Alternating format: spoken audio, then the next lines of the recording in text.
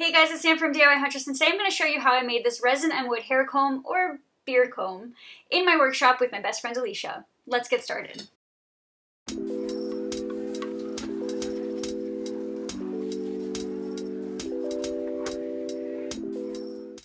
This project is part of Home Depot's ProSpective program. Last time Elisha and I collaborated, we went all the way to the West Coast to visit our friend Chris in California. So it only made sense that we did kind of a cross-country trip and she come visit me in my shed shop all the way on the East Coast in New York. Hi. Now, Elisha had never done an epoxy resin project before, and I have tons of funky lumber laying around because I'm a lumber hoarder, so we decided to collaborate on a resin and wood hair comb that we'll be gifting to a friend who you'll be meeting in a couple of weeks. Alright, so we'll run it through the planer first, right? Because it has one flat edge, like this side is done. Okay, let's get flat and take a look. See how it looks? Yep, and then we'll figure out how we're going to divvy this up. Fight over different pieces. I get the good looking one. Cool. Let's do this! So after some brainstorming and of course some snacks, we first decided to start by running the piece through the surface planer. And we did this because the piece was just a little thick to be used as a comb, and we wanted a good amount of surface area to use that was already flat. After running it through the planer, we then set it down on a piece of foam and used the track saw to cut it into some smaller strips. Now, the reason we used the track saw instead of the table saw or the miter saw was because this was just a safer way. You could use a circular saw with a guide to cut a piece just like this in your own shop if you don't have a track saw.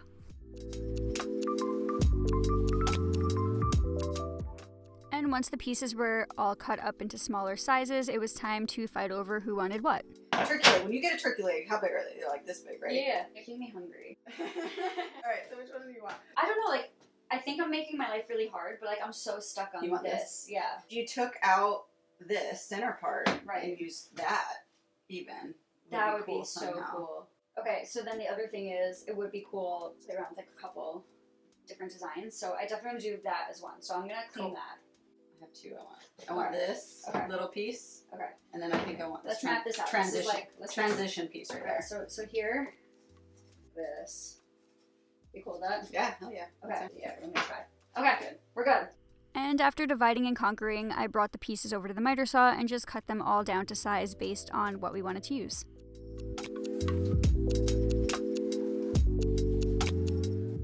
I then handed each piece off to Elisha, who ran them through the table saw and cut them down to their final width. Next, it was time to prep our molds, and I picked up a couple of melamine shelves for a few dollars at Home Depot and began to just take each piece and mark a rough estimate of where they needed to be cut. Now, a good rule of thumb for the height of your molds is that if you mark how tall your piece is on the melamine board and then you bring them over to the table saw and cut them about 1/4 of an inch to 1/2 an inch taller, it gives you room for some run over when you're pouring your epoxy later. But basically, once all of the side pieces were cut, it was then time to lay out all of the bottom pieces as well, and we just did this by lining up our pieces on the melamine boards, marking where we wanted them cut, and then taking them over to the table saw and cutting them down to size. We also used the miter saw for any cross cuts or small pieces to make sure that everything was aligned and that we were being safe. Next, we started rough laying out all of the pieces and labeling where each one went, and then we started taping them up to prepare for the resin pour.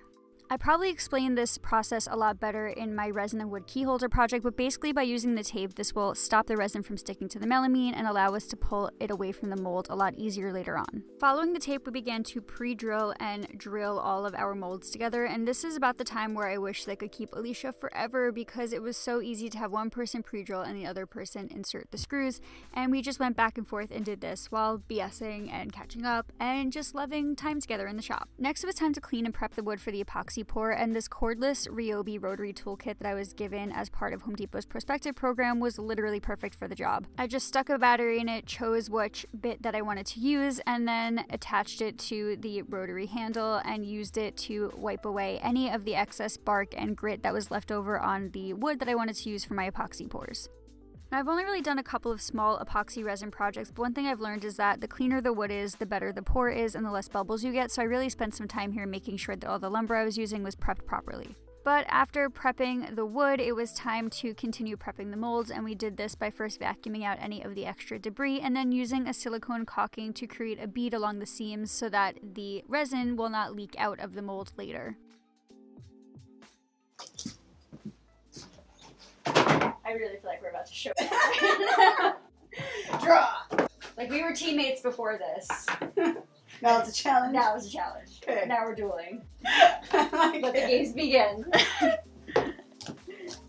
After deciding that from here on out it was every lady for herself, we started to place our wood pieces into our molds and prep them for our pour. Now, one thing that you guys had recommended on my last resin pour video was to use some epoxy to seal the wood before pouring, and that's exactly what we did. So we used some 5-minute epoxy and rubbed it into the live edge seams, and this is going to help prevent bubbles from forming later on in the process. Next, we mixed up our own batches of deep pour epoxy, which I had left over from some other projects, and then after mixing them thoroughly, divided them into smaller cups, where we then use different color metallic pigments in these cups to create different color combinations.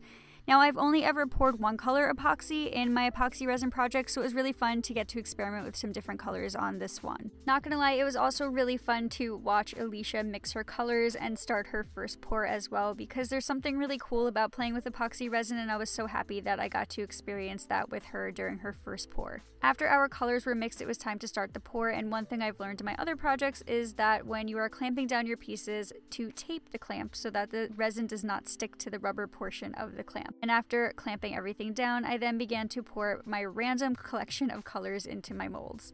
And a little trick that I learned in my key holder project, which I still love, is I used a little bit of rubbing alcohol inside of the epoxy and allowed it to make this cool explosion of color, and then used a screw just to mix things up as it cured. At this point, I also realized that the 5-minute epoxy created a pretty tight bond between the piece and the mold, so I removed the clamps and just added more epoxy resin. I then continued to experiment with the rest of my colors and the rest of my pieces, and I had a lot of fun doing this. So one thing that I didn't get a chance to show on camera and wanted to tell you guys about is that when you're using metallic pigment, it can often sink to the bottom of the mold. So throughout the curing process, at least for the first couple of hours, it is kind of fun to go back and just mix up the pigments a little bit, add some more rubbing alcohol, and kind of see what effect or colors that you get. Shortly after pouring, Elisha and I went on a little bit of a field trip to collaborate with another maker, and we'll be sharing all about that field trip on our channels very soon, so make sure to subscribe.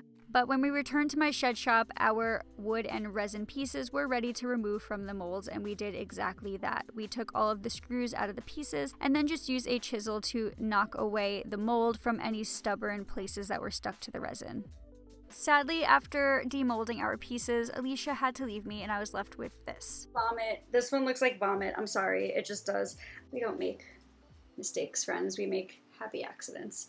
Instead of wallowing in the fact that my resin piece did not turn out the way I wanted it to, I decided it was time to flatten them by running them through the planer. And a little trick that Elisha has taught me is if you use painter's tape and CA glue, you're able to attach your piece to a longer piece or a sled without damaging the piece or the sled itself.